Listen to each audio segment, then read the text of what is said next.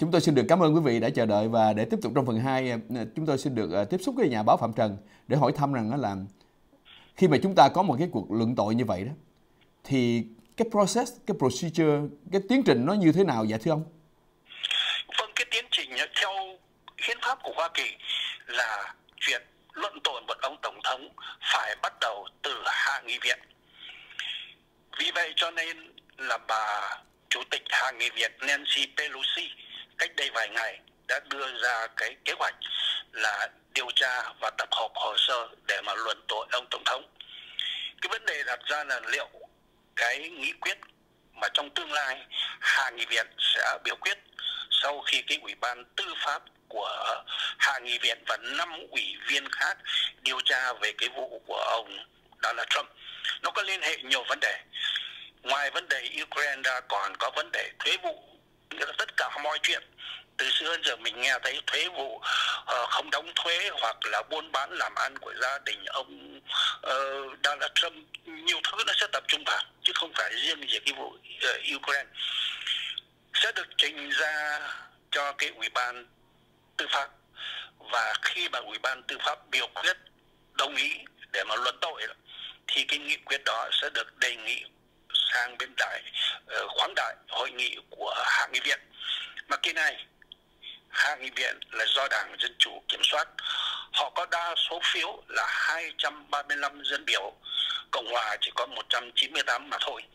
Vì vậy cho nên cái chuyện thông qua cái nghị quyết hạ viện ở tại hạ viện rất dễ dàng, là vì hiến pháp chỉ đòi hỏi quá bán tổng số, tức là một cái tổng số, một cái đa số tương đối, chứ không cần phải là tuyệt đối 3/4 như đã quy định trong nhiều vụ.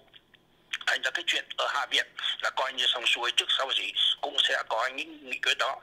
Nhưng mà hạ nghị viện đưa ra nghị quyết đó rồi, chỉ là đóng cái vai trò công tố viên thôi. Thì cái công tố viên đó đưa cái đề nghị lên trên thượng nghị viện, thượng nghị viện đóng vai trò quan tòa. Mà khi đóng vai trò quan tòa đó, thì ông chủ tịch tối cao pháp viện lại là người chủ tọa cái phiên họp của thượng viện để cứu xét cái đề nghị của bên hạ viện. Thành ra khi mà đưa cái vụ của hạ viện lên đó, thì thượng viện sẽ nhóm họp.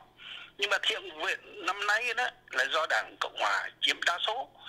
Đảng Cộng hòa chiếm đa số 53 nghị sĩ chống lại 45 nghị sĩ của Đảng Dân Chủ, và cộng với 2 nghị sĩ độc lập nữa. 2 nghị sĩ độc lập nữa thì luôn luôn bỏ phiếu với phe Dân Chủ. Thành ra mình cứ tạm gọi là phe Dân Chủ có 47 đi. Nhưng mà bên Cộng hòa 53 cơ, thì không có đủ đa số để mà chấp thuận cái đề nghị của bên hạ viện. Mà cái đa số ở đây đó, theo hiến pháp đó, là phải hội đủ 2/3 nghị sĩ. Tức là trong cái trường hợp này phải có 67 trên tổng số 100 nghị sĩ thì mới được nghị quyết đó mới được chấp thuận. Thành ra cho đến bây giờ mình có thể nói ngay ra rằng cái nghị quyết của hạ nghị viện rồi sẽ không đi tới đâu. Hơn nữa đó, cái ông chủ tịch của thượng nghị viện, tức là lãnh đạo đa số của phe Cộng hòa đó, ông John Mitchell, thì ông ấy có thể là ông ấy không cần đưa ra, ông ấy cứ giữ im lặng, ông không có nhúc nhích gì cả. Cái chuyện đó là cái chuyện quyền của ông ấy. Ông ấy mặc dù là có ai yêu cầu hay là nghị sĩ này kiến nghị này kia đòi hỏi đưa ra, nhưng mà ông ấy, tỷ dụ như ông quyết định ông không muốn đưa cái chuyện này ra, thì cũng không có ai làm được gì ông ấy cả. Thành ra cái chuyện này coi như là hồi cả làng, ồn ào ở hạ nghị viện, ồn ào trong dư luận, lên trước thượng viện rồi đâu cũng vào đó. Như vậy là ông Trump vẫn là tổng thống. Dạ, như vậy là trong lịch sử những cái lần mà luận tội như vậy, cái kết quả nó cũng đều tương tự giống như kỳ này sẽ xảy ra. Dạ. Vâng, nó như thế này, trong lịch sử đó, thì mình biết rằng là đã có 3 ông tổng thống đã bị luận tội. Cái ông tổng thống thứ 17 và là tổng thống số 1 bị đưa ra đó là ông Andrew Johnson vào năm 1886. Hạ nghị viện đã chấp thuận rồi, lên trên thượng viện thì số phiếu không đủ, chỉ thiếu 1 phiếu thôi. Tức là ông ấy có 35 phiếu thuận, 19 phiếu chống. Nếu mà có 36 phiếu thuận ấy, thì ông ấy đi về vườn từ lâu rồi.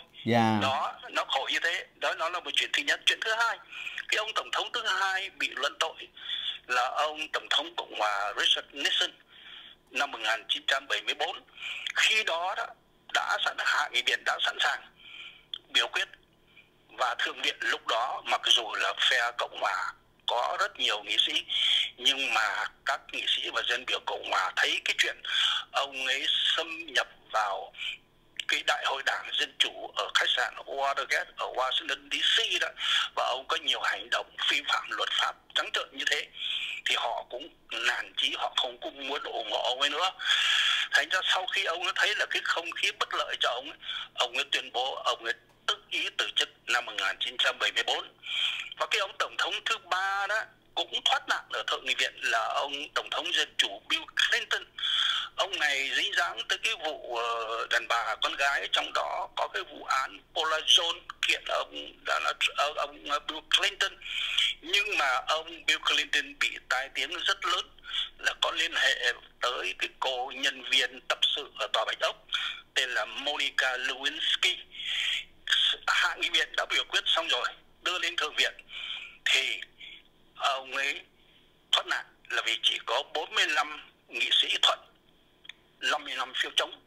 Cái cuộc biểu quyết thứ hai nó liên quan đến những cái chuyện Monica Lewinsky đó, thì ông ấy lại thoát nạn là bởi vì cái số phiếu là 55 thuận và 50 thuận và cũng 50 chống, thành ra cái số phiếu đó là hòa, ông ấy vẫn làm tổng thống. Thành ra cái thủ tục ở nước Mỹ, mọi chuyện ồn ào, làm cái gì để làm ở hạ nghị viện, nhưng mà lên tới thượng viện chưa chắc đã lật đổ được bộ ông tổng thống. Nó rất khó khăn là vì phải quy tụ 2/3 tổng số nghị sĩ đó, thành ra cái vấn đề đó là vấn đề rất là khó khăn. Tuy nhiên cái chuyện của ông Donald Trump nó sẽ gặp rất nhiều khó khăn cho cá nhân ông Donald Trump và Đảng Cộng hòa, là bởi vì cái vụ luận tội này nó xảy ra ngay trước khi có cuộc bầu cử tổng thống, hạ viện và 1/3 thượng viện vào năm 2020. Thành ra cái chuyện này vẫn còn có nhiều chuyện mà chúng ta cần phải theo dõi đó, thưa anh Nhận. Xin được cảm ơn nhà báo Phạm Trần rất là nhiều đã cho một phần phân tích rất là quý giá, và chúng ta có thể tiếp tục theo dõi trong tương lai có những cái vấn đề và đề tài liên quan tới vấn đề impeachment, có nghĩa là luận tội một tổng thống. Xin được cảm ơn nhà báo Phạm Trần. Vâng, xin cảm ơn anh Nhân và cảm ơn quý vị khán giả đã bỏ công theo dõi cuộc nói chuyện giữa anh em chúng tôi. Kính thưa quý vị, vừa rồi là chương trình bản tin phân tích của chúng tôi và nhà báo Phạm Trần. Chương trình đến đây xin được tạm ngưng. Chúng tôi xin hẹn gặp lại quý vị vào kỳ sau.